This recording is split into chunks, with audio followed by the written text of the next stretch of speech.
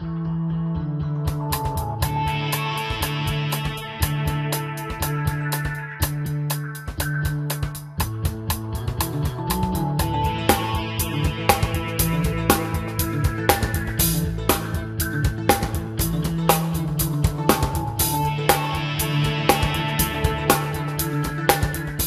for having our paper on the program. So this is joint work with Fabrizio Zilibotti. Fabrizio and I have been interested for some time in preference transmission, in particular with an eye to trying to understand differences, say, in culture or preference across different groups of people or perhaps different countries and how that relates to economic development. The first models we wrote down were models where the motive for preference transmission was entirely altruistic, meaning you like your children and you endow them with certain values or certain attitudes or certain preferences in order to maximize their happiness in some sense. Okay? And that's, I think, is an important motive. But if you kind of introspect a bit about how we think about our children, I think it's kind of important that there's both altruistic and paternalistic motives. So there are certain things where parents and children may disagree, but you're happy with supporting whatever preference your child has. You know, my kids like to watch Dora the Explorer. So much better, of course. Perhaps I like that less, but you're still kind of happy to adopt that preference. You know, but then there's other issues where you might disagree a bit more. So last year we were watching the European soccer tournament, Germany against Italy, and then my son told me that he wants the blue team to win. And then I made it very clear that if he wants the blue team to win, he can't stay in our house and live with us anymore. And so that was kind of an example of paternalism, where we have views that are different, and we kind of want to shape the preferences of our children to be more like our own. And so we start to write down kind of models that combine altruism and paternalism to kind of understand under which condition which force is more important, or kind of what features of the data could be explained by either one. And what this leads you to is a theory of parenting styles. So it's going to be a theory of preference transmission with both altruistic and paternalistic motives, and then something as a parenting style comes out as an equilibrium outcome of this, and we want to think about how we can relate this to kind of various features of the data. So what do you mean by parenting styles? So here's not here, but this thing, I guess I have to stand here. So here's some just some representative parenting styles. Pink Floyd, Maria Montessori, and Amy Chua was already mentioned previously with her very highly skilled daughters. So who are these people? What do they have to do with parenting? Pink Floyd, another brick in the wall, kind of a statement of the anti-authoritarian parenting paradigm from the, I guess, 1970s. We don't need no education, we don't need no thought control, no dark sarcasm in the classroom. Hey teacher, leave them kids alone. So that was kind of a phase where the idea was you leave your children pretty much on their own. That's the best way to bring them up. There's views that are taking a somewhat different view, but still, I guess, somewhat mild-mannered. So Maria Montessori, for example, is an example for a parenting philosophy that does appreciate the idea of freedom for kids, but within limits. So the idea is there are certain things the kids have to be led to at different phases of development, and so it's freedom within limits. It's kind of a form of guided development. And then finally, there's Amy Chua, the tiger mom, already mentioned in the previous talk. So Amy Chua, those of you who live in America know all about this. Those of you who don't may not. So Amy Chua wrote this book about Chinese parenting, trying to explain American parents why Chinese parenting is much, much better than the American way of parenting. So she tells us how Chinese parents raise very successful children, and then she kind of tells you how to do this. And the way to do this is a style that's very authoritarian. It sets very strict limits for the kids. So here's kind of a list of things that her two daughters from the picture before were never allowed to do. They were never allowed to attend a sleepover, no play dates during childhood, never watch TV or play computer games. You can't choose anything you want to do outside of school. You're not allowed to be not the best student in every subject, with the exception of gym and drama, where you're punished if you are the best student, because that's kind of a bad thing. And you're not allowed to play any instrument other than the piano or the violin, but you have to play those two things. So it's kind of a very, very strict mode of parenting, and she kind of argues that's how you have success, and that has kind of led to a lot of anxiety, I guess, among American parents, whether maybe this is what we should all be adopting. So nowadays we kind of identify this tiger mom idea with Chinese or kind of more widely Asian parenting. But I do want to point out that, of course, the idea of being authoritarian is not really unique to Asia. So in the past, it was also very much an element of Western culture. And so if you look at the Bible, for example, there's a lot of kind of recommendations that physical punishment is a good idea. So you should be very strict with your children. And even so a few years ago, kind of a more liberal Western philosophy also has this idea that young children really need a lot of guidance, and so you have to kind of beat them to do the right thing. So this already kind of goes to this idea that the paper is trying to get at, that parenting style is not really just a deep cultural feature, but ultimately responds to perhaps kind of features of the economic environment, and the theory will then be kind of used to try to understand why things are the way they are. So why is it now the Chinese that are very authoritarian? Why did the Europeans used to be the same way, but then somehow they changed and moved in a different direction? Okay, so parenting styles, of course, not something new, particularly in development psychology. This is kind of a well-established notion, and there's kind of a typology due to Baumrind that is, I think, dominant for analysis of parenting styles in that field. And so in psychology, they distinguish three parenting styles, and we're going to relate our theory kind of to the same broad typology. And so these styles are authoritarian parenting, where you set very strict limits to your kids and perhaps use punishments. So this would be kind of the tiger mom style. Then there's the authoritative parenting style, kind of different here at the end of the word.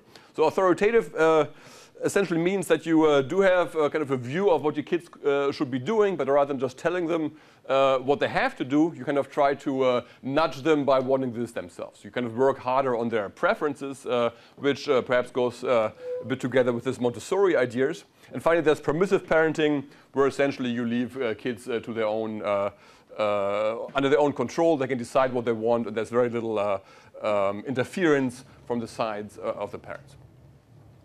Okay, so we have some stuff why people might want to care about preferences. I guess in this group, maybe less necessary to talk about this. The one thing I want to say is that when you write down a model of endogenous preferences, there's always kind of a question of what's really the distinction between preferences and skills. And I think often it's kind of difficult to draw a line there because those can have very similar implications. For example, when you think of patience, which we have worked on before, and Becker and Mulligan have worked on this too. With patience, there's a question of whether you think of your patience as a deep preference parameter, something that's kind of in the hardware of your brain, or whether it's more a skill, namely a skill to kind of to imagine the future vividly and therefore give it more weight in your decisions. So there's kind of two different interpretations, and it's I think they're for the most part kind of almost equivalent. So from this perspective, when we talk about preferences, you should interpret this perhaps a bit more widely to also incorporate certain skills, non-cognitive skills that might then also be important for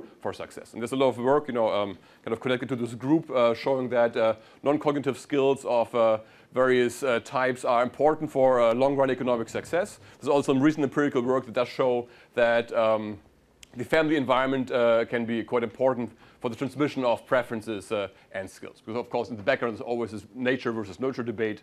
We want nurture to play some role, and I think there's some evidence for that. Okay, but let me just briefly touch on the theoretical literature that we build on. Mm-hmm. What do you want to do? Here. We're one slide away from what we're going to do. Yes. Okay, good. Well, what we want to do is combine these two different things. So we are building on models of preference transmission that are based on altruism versus paternalism. So Bizin and Verdier is kind of the initial paper on that. We're going to combine this with the idea of restricting that restrictions on one's choice that might be optimal. So the paper in this vein is Gould and Pesendorfer, but we'll apply to parents versus children.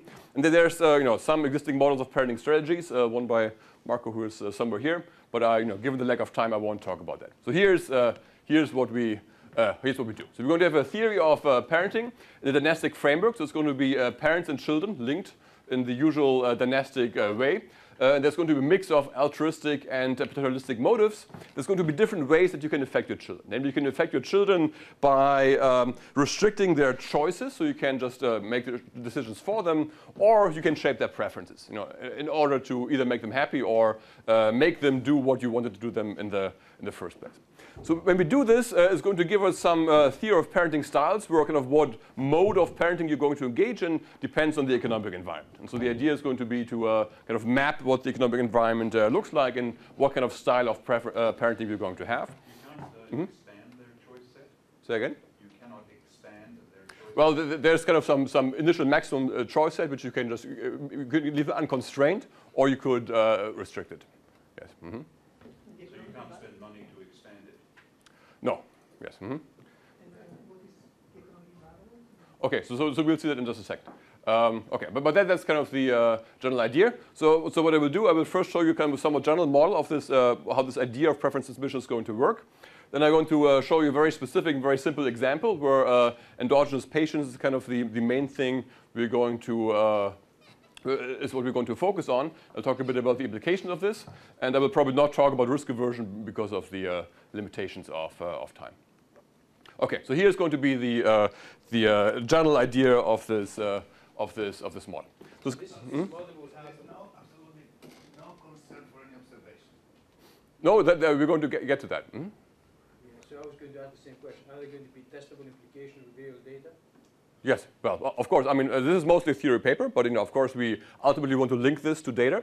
So I'll show you some. In fact, I have some, graphs with actual data on there, but it's going to be just suggestive kind of, ideas where this might lead. But of course, there is microdata, such as the NSY and the British surveys too, that have parenting styles and a bunch of outcomes. The theory has implications for what we should see in the data, and that's going to be the next step in that research. I should say this is this is not a completely done project. So this is the theory part, and I'll talk about where it leads in terms of implications. Okay, so we're going to have a model which is dynastic. Every person will have one child.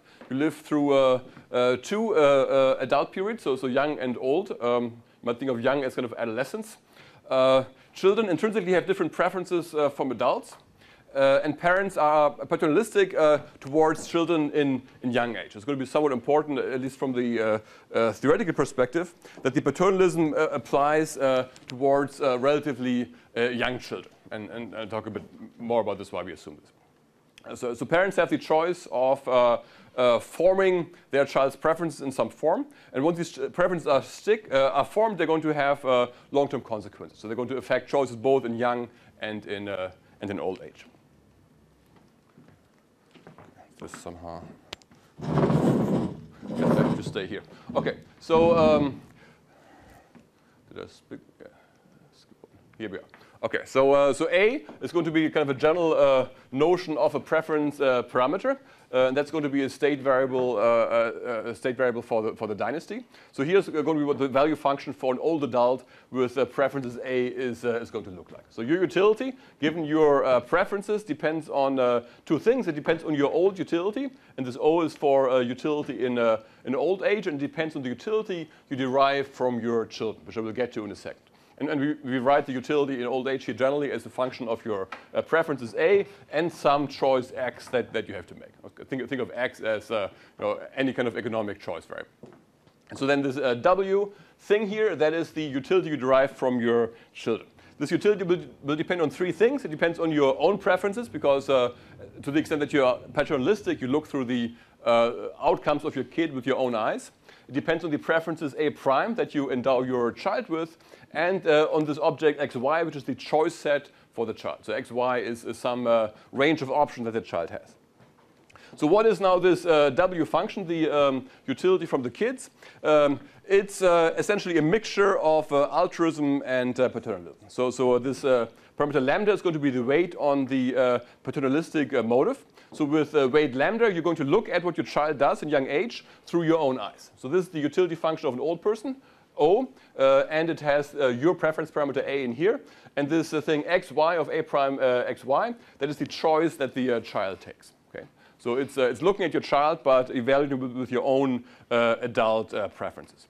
But we also allow for some weight on altruism. So with weight 1 minus lambda, you are altruistic towards the child, and so you look at the outcome of the child through the eyes of the child, him or herself. So this is the young utility function, and A prime is the preference that you have just endowed your child with. So I am altruistic with respect to my daughter's true utility function, or a utility function I would want her to have? This is her true utility function. Uy. If it's as convex as hell advantage of that? Yes, but only with weight 1 minus lambda, right? So my appreciation for her is kind of a combination of her utility and my utility. Okay? And if she's very risk-loving, well, I have some appreciation for her wishes, but I also place some weight on my own views. Right? And the question is which of those elements is going to dominate? And you know our utility. Yes, right. We should think of this program over childhood, over entire life cycle. I mean, obviously, I can see you've written it in stationary notation, so it's kind Yes. of, but, so there's not going to be an explicit life cycle element. Well, this is just a 2-period life cycle. Right? There's young, old, and then a V of A prime. This last part here is then the adult utility of the child. So it's a dynasty that keeps on living. But we assume that you're altruistic towards the old age utility. And the idea is that there's more kind of course for more scope for conflict in adolescence as opposed to old age. Yeah. Okay, so that's really what it is. It's kind of in a way it's fairly standard, but it just has this mixture of altruism and paternalism. Now, this choice in here, the XY choice, what the child does, this is something that is chosen by the child. You can't control this directly, or you can control it indirectly by limiting this choice set. Okay, so this XY is whatever the child finds best from her perspective, and her utility is simply the young utility, and then the continuation utility beta V over here. Okay. So that's why there might be some conflict of interest, because what the child does may not necessarily what you want the child to do. How do you know that that's the way the child behaves? That you look at a perfectly real case?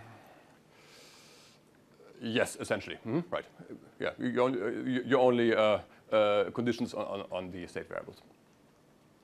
Okay, so to make this simple, we're going to assume that there is some utility, some value of this utility vector a lower bar, which is giving you the highest possible utility. And this is really just to make the discussion a little bit easier. So this a lower bar is for any possible choice is going to give you the highest possible utility both in old age and in young age. And we do it this way because then that means that any deviations from a lower bar is going to make the child less happy. So it kind of makes this trade-off explicit between the happiness of the child and you getting the child to do what you want. Okay? So if you can make the child both happier and do more what you want, of course there's no conflict. You always do that. So we kind of focus on the deviation from that point.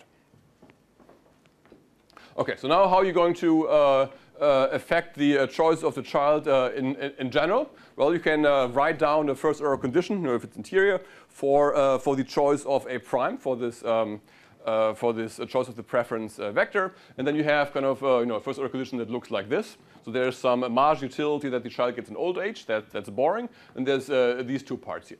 So the first part is kind of the altruistic part. So there's some potential benefit or cost of changing a prime in terms of the impact of the utility on the child. If I change a prime, the child might get more or less happy. And if I move away from a lower bar, this would be kind of a negative term. There's going to be a cost of making a child unhappy.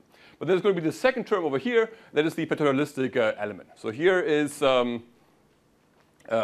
here's a product of two terms. So this second term here is the derivative of the utility function of the parent with respect to the choice of the child. Okay, so this element arises because if I change the preference of the child, it might change the decisions. And if the decision that the child makes is not the one that optimizes my utility, then this is going to make me is going to have some impact on my utility. Okay, so this is the impact from getting the child to do something else. That's multiplied by the impact this choice in A prime actually has on the choice of the child. Okay, so you can see here that this paternalistic motive is going to be present only if this derivative of the choice of the child with respect to the preference of the child isn't zero. Okay, if it's zero, then well, this thing just drops out. There's nothing you can do to affect the child, and then all that's left is make the child as happy as possible. So that's kind of the usual altruistic case. But if the choice of the child responds to the preference, then this element is going to be there. So it's going to matter here if how much freedom of choice the child actually has. For example, if I've already restricted the choice of the child to just a single thing and it has no choice whatsoever, this thing will just drop out. There will be no further influence on preferences. Is it possible you lose differentiability through this interaction between the child and the parent? Why would that be the case? Well, if you make a small change as a parent in your behavior, and the child responds to that in a way that would cause you in anticipation to make a larger change. Okay. Oh, you mean like some second order thing, not? I don't know. Yeah, yeah. First order or second order. I mean, just Yeah. with these timing consistency issues, often you lose the differentiability. Yeah. Well, so this is this is just telling you, assuming this first order condition does characterize the optimum, this is what it looks like. I think it's easier to talk about those in particular examples. So the examples we have done don't have that problem, but this is very general, so all kinds of things could happen in principle. Of course, it's also going to be a function of how big this derivative is. The derivative of my utility with respect to the choice of the child. If we had the same utility, right? If UO was equal to UY and A prime was equal to A, then this derivative is going to be equal to 0 because of the envelope condition. Then the optimizing child of the choice of the child would also set the derivative of my utility with respect to the choice equal to 0, and that would draw away. Okay, so the extent to which paternalism matters depends on disagreement, how much do we disagree about what's the right thing to do, and freedom of choice. So the more the child can choose, the more this thing is going to be important. So these lambdas come from where? This is just a parameter. So you could in principle also think about those being transmitted. Today I'm just going to think of this as some fixed number. But in principle, lambda could depend on A itself, right? Yes. Big point would have like lambda Right. equal to 0. Yeah. No, you could in principle also think of lambda being something that's transmitted. We didn't find it so kind of essential for getting the basic trade-off, so we left it constant for here. It's certainly something you could do. Yes. Mhm. Why there is no derivative of u0 respect to A? Oh, because the A here is fixed. That's my own preferences, because I look at what the child does with my own eyes. Okay. Yeah, right. So that's already a fixed number at this point. Okay, so this is the choice of this preference parameter. Of course, there's the second dimension, which is the choice of the choice set. Okay, so the parent can also choose the set from which the child chooses, and it does it in kind of some maximizing way. Now, of course, if by choosing this choice that you had kind of complete unrestricted choice, and you could simply pick your preferred your bliss point, then you would just do that and you would be done with everything. But the idea is going to be that there might be some trade-offs kind of in the set of the feasible choice sets. Okay, so by restricting the choice set of the child, you might make it more difficult for the child, for example, to react to future changes. Okay, and we're going to make this a bit more explicit in a second, what this is going to look like. But this is going to be the second possibility of directly restricting the choice of the child as opposed to messing with the preferences. Okay. So based on this overall structure, you can now kind of link what's happening in this model to parenting styles in the kind of development psychology way. So particularly, we're going to call a permissive parenting style, a parenting style where you essentially place no restrictions on the child. So the choice set is the maximum choice set, and the preference you transmit is the bliss point preference. So you don't distort the preferences from what makes child the happiest. Okay. So children have fun and they follow their own inclinations. We're going to call authoritarian any kind of style that, or any kind of outcome that imposes a restriction on the choice set. We're going to call a pure authoritarian style where that's the only thing that you do. So you restrict the choice set, but you also set the preference to the bliss point. We're going to call authoritative a style where you affect the choice of the child through preferences. So we set A prime to something other than the bliss point.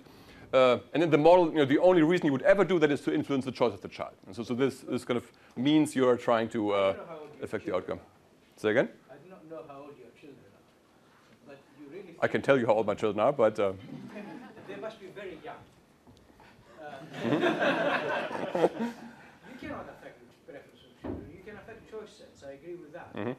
So I think you're allowing yourself huge degrees of freedom by maximizing over A prime. And that's the whole point. So a choice of the child is just a single thing, and it has no choice whatsoever. This thing will just drop out. There will be no further influence on preferences. Is it possible you lose differentiability through this interaction between the child and the parent? Why would that be the case? Well, if you make a small change as a parent in your behavior, and the child responds to that in a way that would cause you in anticipation to make a larger change. Okay. Oh, you mean like some second order thing, not? I don't know. Yeah. First order or second order. I mean, just with these timing consistency issues, often you lose the differentiability. Yeah. Well, so this is just telling you, assuming this first order condition does characterize the optimum, this is what it looks like. I think it's easier to talk about those in particular examples. So the examples we have done don't have that problem, But this is very general, so all kinds of things could happen in principle. Of course, it's also going to be a function of how big this derivative is. The derivative of my utility with respect to the choice of the child. If we had the same utility, right? If UO was equal to UY and A prime was equal to A, then this derivative is going to be equal to 0 because of the envelope condition. Then the optimizing child of the choice of the child would also set the derivative of my utility with respect to the choice equal to 0, and that would draw away. Okay, so the extent to which paternalism matters depends on disagreement, how much do we disagree about what's the right thing to do, and freedom of choice. So the more the child can choose, the more this thing is going to be important. So these lambdas come from where? This is just a parameter. So you could in principle also think about those being transmitted. Today I'm just going to think of this as some fixed number. But in principle, lambda could depend on A itself, right? Yes. Big point would have like lambda Right. equal to 0. Yeah. No, you could in principle also think of lambda being something that's transmitted. We didn't find it so kind of essential for getting the basic trade-off, so we left it constant for here. It's certainly something you could do. Yes. Why there is no derivative of U0 respect to A? Oh, because the A here is fixed. That's my own preferences, because I look at what the child does with my own eyes. Okay. Yeah, right. So that's already a fixed number at this point. Okay, so this is the choice of this preference parameter. Of course, there's the second dimension, which is the choice of the choice set. Okay, so the parent can also choose the set from which the child chooses, and it does it in kind of some maximizing way. Now, of course, if by choosing this choice that you had kind of complete unrestricted choice, and you could simply pick your preferred your bliss point, then you would just do that and you would be done with everything. But the idea is going to be that there might be some trade-offs kind of in the set of the feasible choice sets. Okay, so by restricting the choice set of the child, you might make it more difficult for the child, for example, to react to future changes. Okay, and we're going to make this a bit more explicit in a second, what this is going to look like. But this is going to be the second possibility of directly restricting the choice of the child as opposed to messing with the preferences. Okay. So based on this overall structure, you can now kind of link what's happening in this model to parenting styles in the kind of development psychology way. So particularly, we're going to call a permissive parenting style, a parenting style where you essentially place no restrictions on the child. So the choice set is the maximum choice set, and the preference you transmit is the bliss point preference. So you don't distort the preferences from what makes child the happiest. Okay. So children have fun and they follow their own inclinations. We're going to call authoritarian any kind of style that, or any kind of outcome that imposes a restriction on the choice set. We're going to call a pure authoritarian style where that's the only thing that you do. So you restrict the choice set, but you also set the preference to the bliss point. We're going to call authoritative a style where you affect the choice of the child through preferences. So we set A prime to something other than the bliss point. And in the model, the only reason you would ever do that is to influence the choice of the child. And so this kind of means you're trying to affect the outcome. Say again? I do not know how old your children are, but you really. I can tell you how old my children are, but They must be very young. You cannot affect the preference of children. You can affect choice sets. I agree with that. So I think you're allowing yourself huge degrees of freedom by maximizing over A prime. Mhm. And that's the whole point. So it depends what you mean by preferences. So when, An example of soccer is very instructive, I guess. You cannot. You better follow my team, or Or what? or I don't know, something bad can happen. something bad can happen. Okay, but taking it seriously, the point is that kids, when they become No, but I meant this. wait. So let me be concrete. You need credible strategies here, right? And you need to worry about outside options. So of course, if you've got a 5-year-old, you tell them, if you don't eat this, I will not give you to eat tonight, and the child might actually even believe that. But when they are 15, they just go to the fridge on their own. Let me tell you what we have in mind. Or more seriously, they walk out of the house. Let me tell you what we have in mind. There So are I'm going outside to. options. There's a conflict here. Yeah. And you have to manage that. So the issue is setting choice sets. I think that's a brilliant idea. Thinking of how you restrict the choice set, but also taking into account that the child can respond in ways that are not desirable. Okay, let me maybe, so in a second, well, actually in 2 slides I will come to particular examples and I'll tell you more specifically how we talk about this. There is the issue of child development, which of course is extremely pertinent as the first 3-5 years.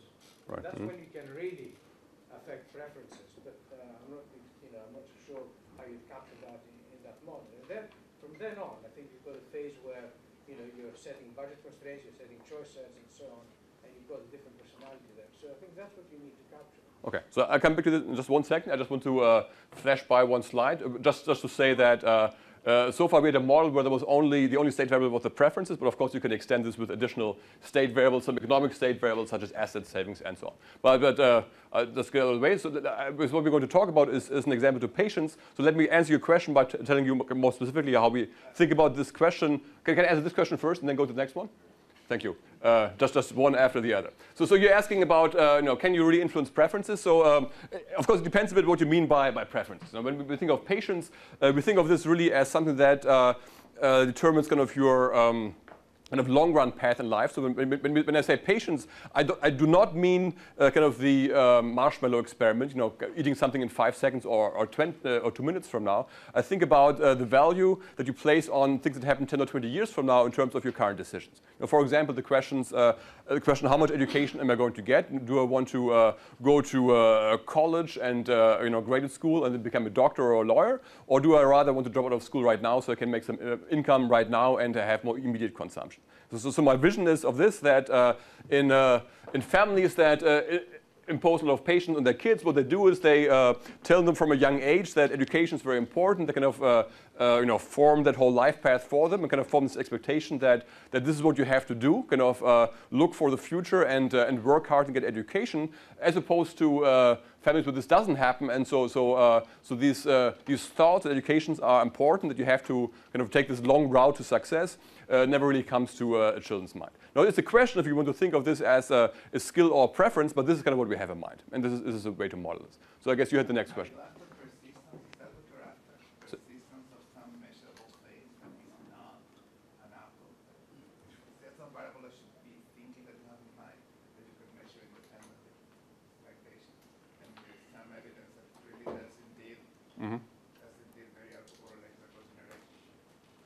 Well, certainly, education, income is highly correlated across generation.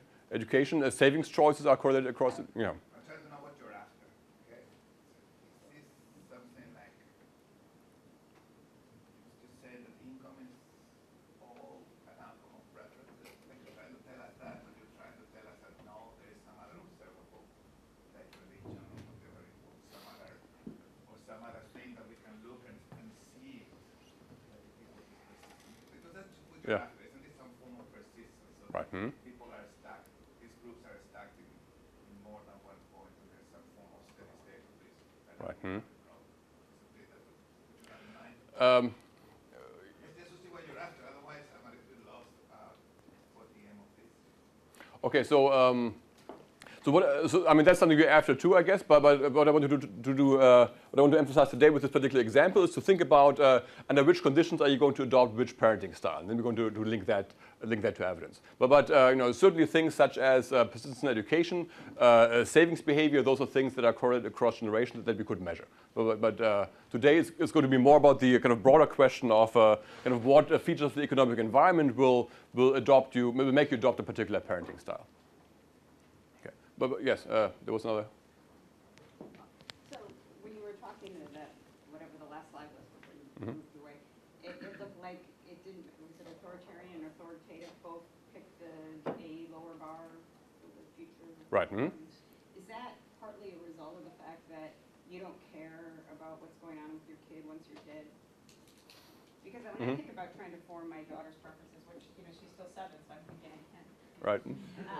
Part of why I'm doing it isn't so much that she does what I want her to do now when she's living with me, but it's because I think it's going to be helpful when she becomes an adult on her own, and that would be that thing that. Right. And so, I don't know if that. Yeah. So it depends a bit on. So in this application we have in mind, we think of this playing a role, say, kind of when you're.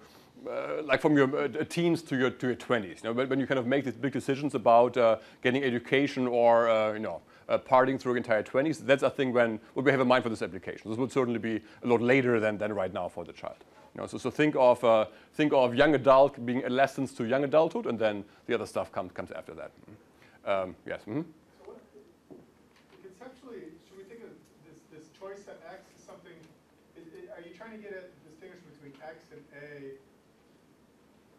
As A is something that gets passed on to future generations, and X is just something that is passed on to the kids you're working with, or is it more over the lifetime that you're? So the X, right, so in principle the A gets passed on, although in the example I will do, there will be no persistence whatsoever. So neither the A nor the X will have long-term consequences. So how do you distinguish between what's the... Okay, so... X is no cost, there's no yes. cost to impose? So I think it will probably be useful if I talk a bit about this example, because this will make, this is kind of designed to make things a bit more clear in terms of, you know, a particular thing that we have in mind, okay? And then we can come back to these questions. Okay, so that was kind of the general vision of how kind of choice sets and these preferences are determined. So I now want to show you kind of a very simple example of this, which I do think is kind of informative for what you can do with this ultimately empirically and so on. So we're going to have patients as the preference parameter. There's going to be some notion of occupational choice on the choice set side, and we're going to come to this in a second. Okay, so this A will now correspond to patients. In what way? Well, there's going to be some standard CR utility function. So for the old guys, it's just going to be C to the 1 minus sigma, where 1 minus sigma. We're going to keep sigma between 0 and 1 to have utility be positive here, so if you actually like your children in that sense. And the children's felicity will look like this. So they have the same CI utility function, but they have this weight psi minus A in front of this. So what does this mean? The psi is a number bigger than 1, and this captures the degree to which children appreciate the present more than their parents would like them to. Okay, so think of psi being 2. So that means that the child has kind of a large desire for current consumption than what the parent thinks is optimal. You know? And think of this as affecting your investment, for example, in education in your 20s. Now, the way the A comes in, the A is the choice of the parent. The A is essentially a way to lower this appreciation of this young age utility for the child.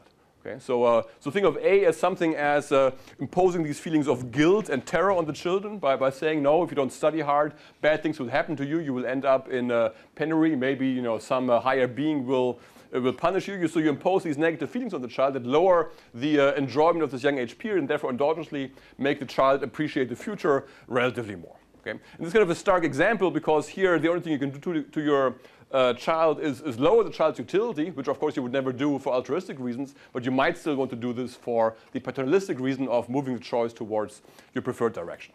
Okay, so that's kind of the structure of the preferences here. So psi is bigger than 1, meaning there's this conflict between how much value you should place on the present versus the future. And then this A is a choice. Of course, you can set A prime equals to psi minus 1, in which case this thing would just be equal to 1. So then the child would do exactly what you want the child to do. But of course, there's a cost, because you have to really push the utility down of the child to appreciate that. You could, in principle, also set A prime equals to 0. Then there's maximum disagreement, but at least the child is happy. So there's some upside to that too.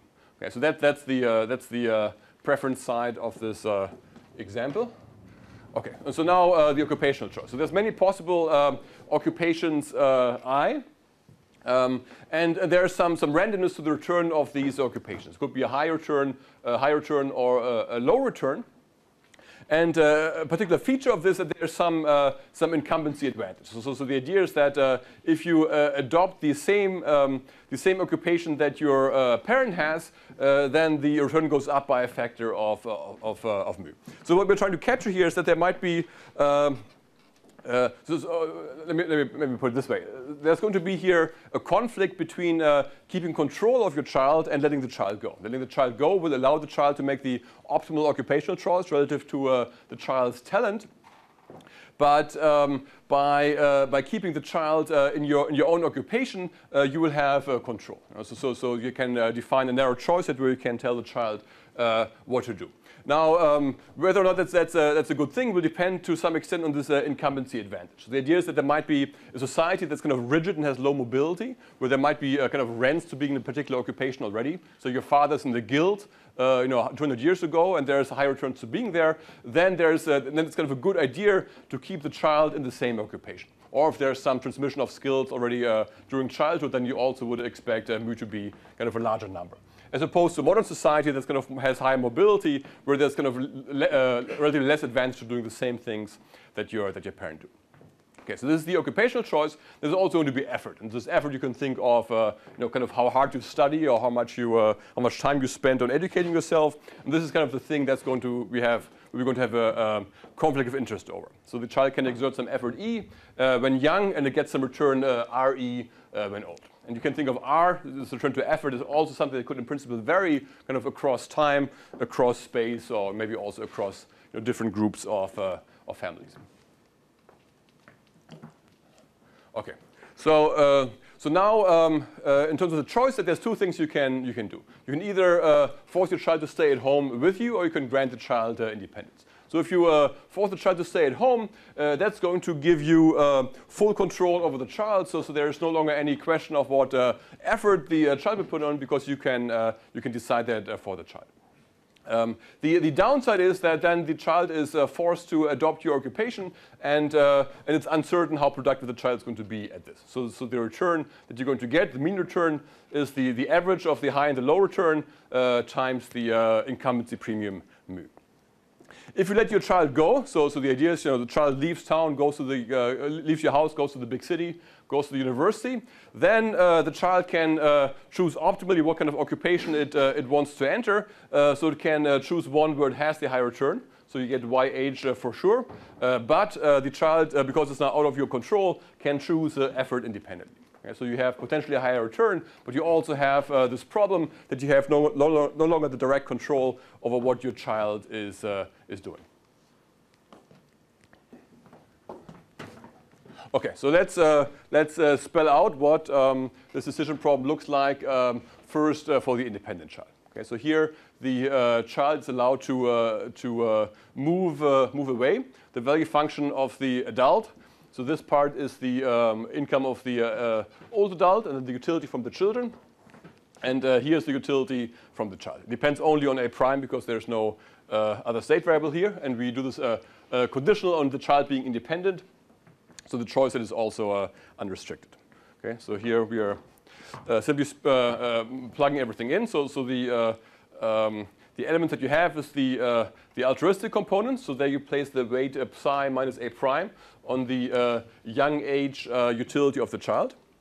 And so if you now increase A prime, that will also have some negative impact for you because you suffer a little bit for the misery that you impose on the child. Then you have the paternalistic element where you evaluate the utility of the child through your own eyes. And then you have the future utility of the child.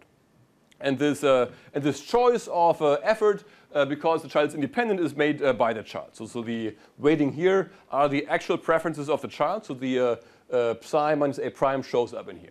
Okay. So it's done by the child, but of course if you increase A prime, so if you kind of shape the preferences of the child to be more future oriented, then the child will put in more effort. So you can have some impact on the effort here by investing in these preferences. Okay, so now in this regime where you are giving the child independence, you've already given up on the authoritarian style.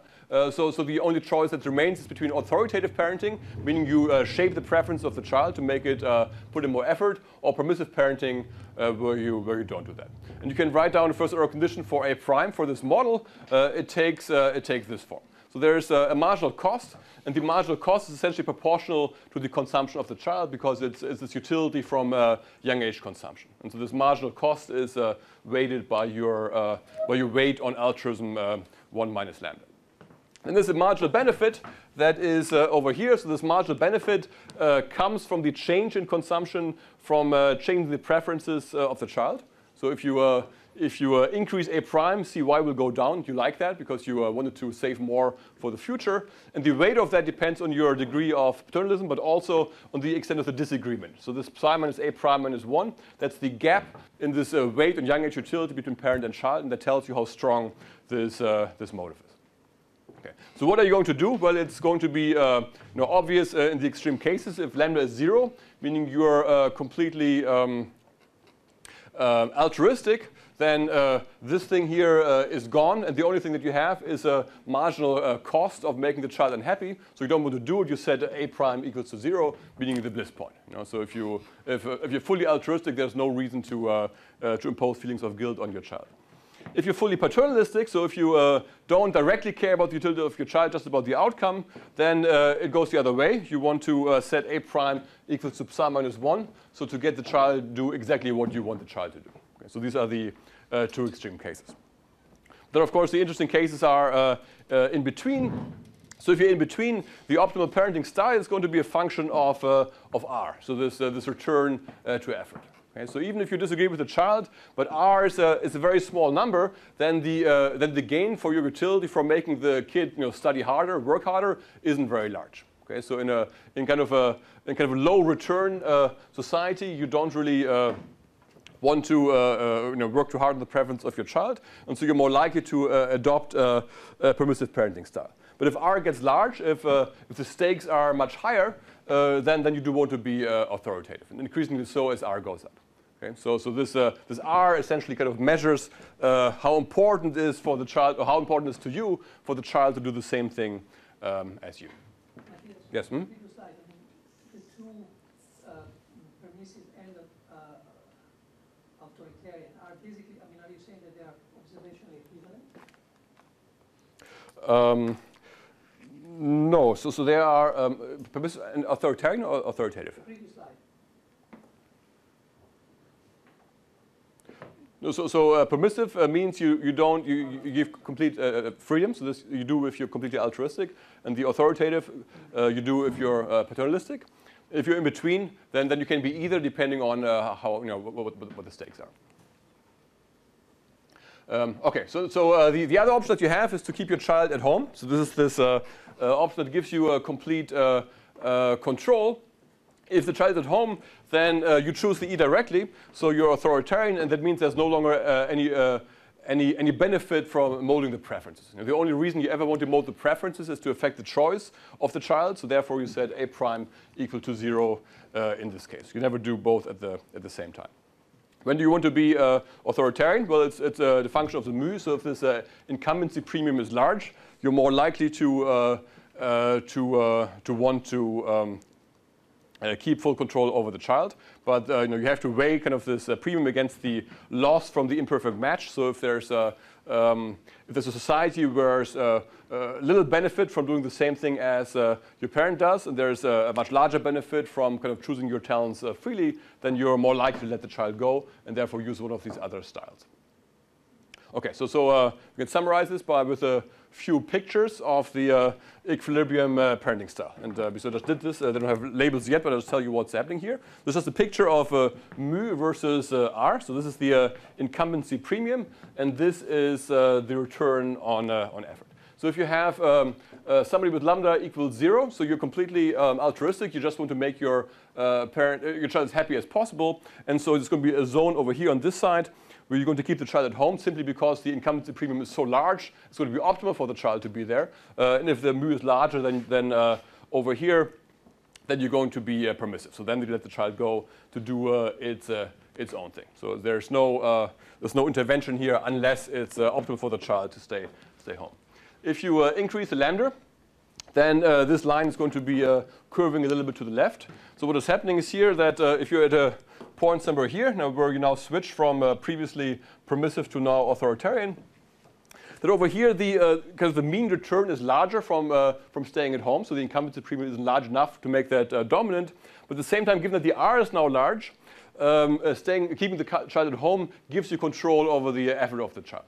Okay, and so by keeping the child home, even though there's a downside in terms of the immediate return, you can make the child work hard, and therefore you have an incentive to be authoritarian. So there's a range of authoritarian parenting initially increases if the lambda goes up. If the lambda goes up even further, at some point then you have a zone of authoritative parenting. So what's happening here? We have now here the zone where you have authoritarian parenting, so high incumbency premium, and so you want to keep the child at home.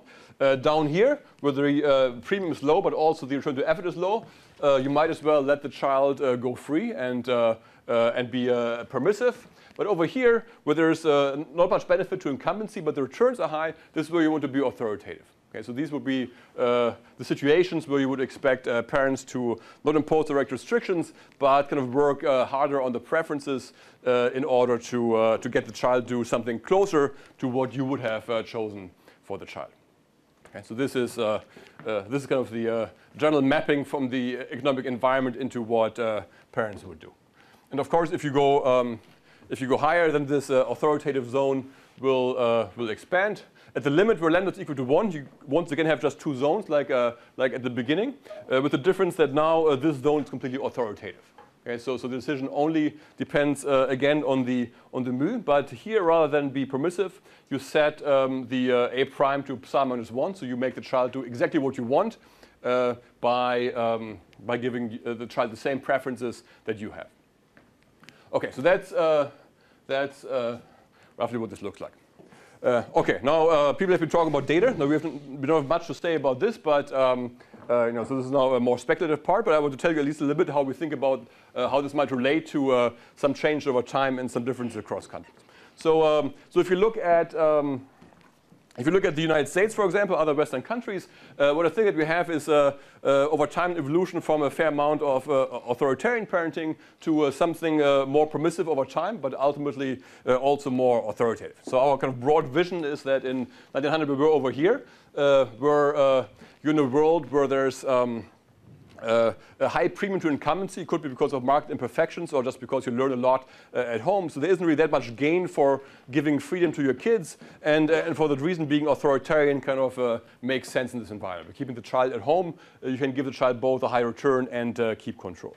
Then over time, Pink Floyd, our vision would be that Pink Floyd kind of outcomes happen when these incumbency advantages kind of go down. So forcing your child to be kind of around you the whole time is no longer a good idea.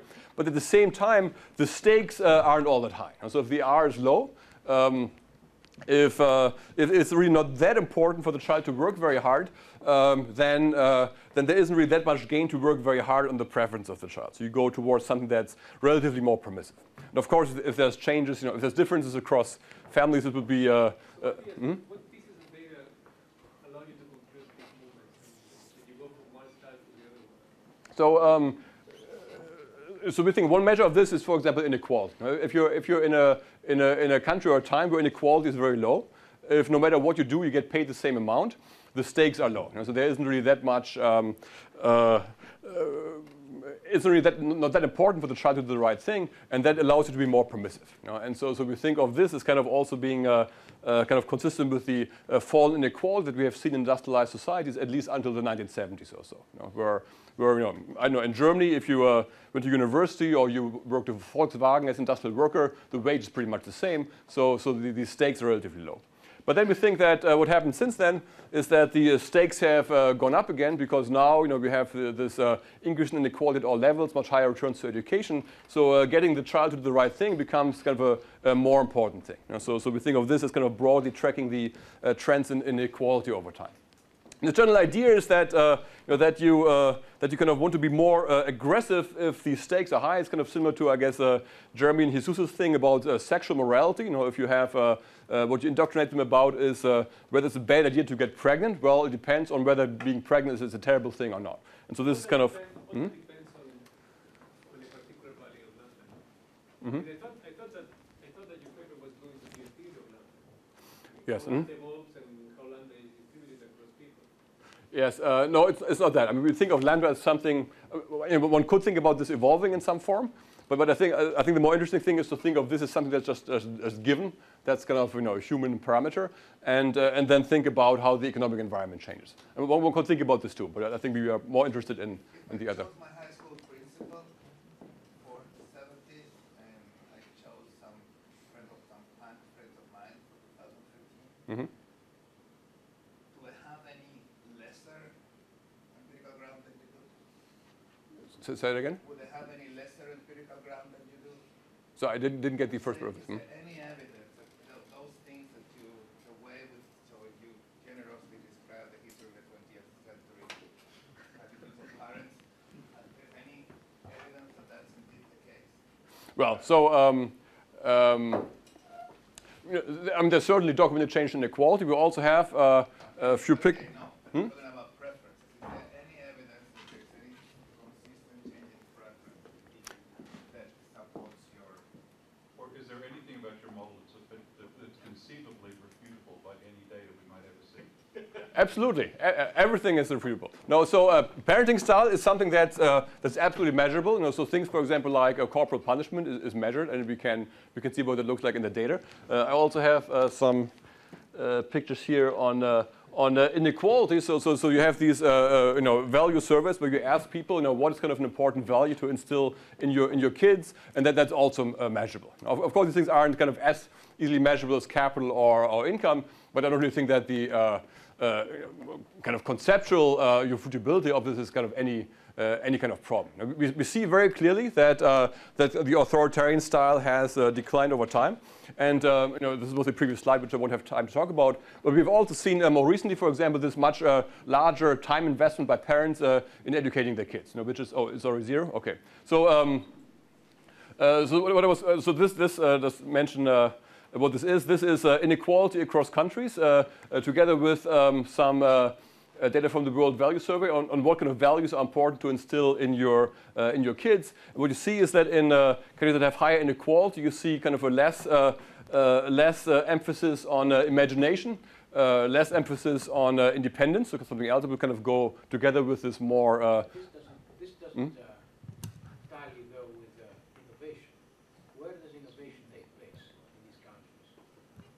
So I have something to say, but I don't have time to talk about innovation. So I think I'll leave that for the discussion. There's also hard work. So if you look at the relation between emphasizing hard work and inequality, it's the high inequality countries, in particular China, where emphasizing hard work to your kids is super important. It's the Sweden, Norway, and so on, where there's no inequality, where that's not really being very much emphasized. So I certainly think that you can find evidence that there's a relationship between the economic environment in a given country and what kind of values parents want to emphasize. Of course, this is cross-country. The more kind of interesting thing, or more, the richer data is the micro data. So the next thing that we're looking at is data sets like NLSY, where you have parenting style variables, and you can link that to occupational choices, inequality, all kinds of things over time. But I'm more than out of time. So what we have is a model of preference transmission that combines altruistic and paternalistic motives. What it gets you is a theory of parenting styles, and kind of allows you to relate these economic theories to the whole literature in development psychology on parenting styles. And next step to do is to explore empirical predictions. Ultimately, I didn't have time to talk about this. Of course, it also makes you think about how policy choices, for example, the design of the school system interact with parenting and then long-term outcomes. But I'm out of time, so I think I'll stop here. Thank you very much.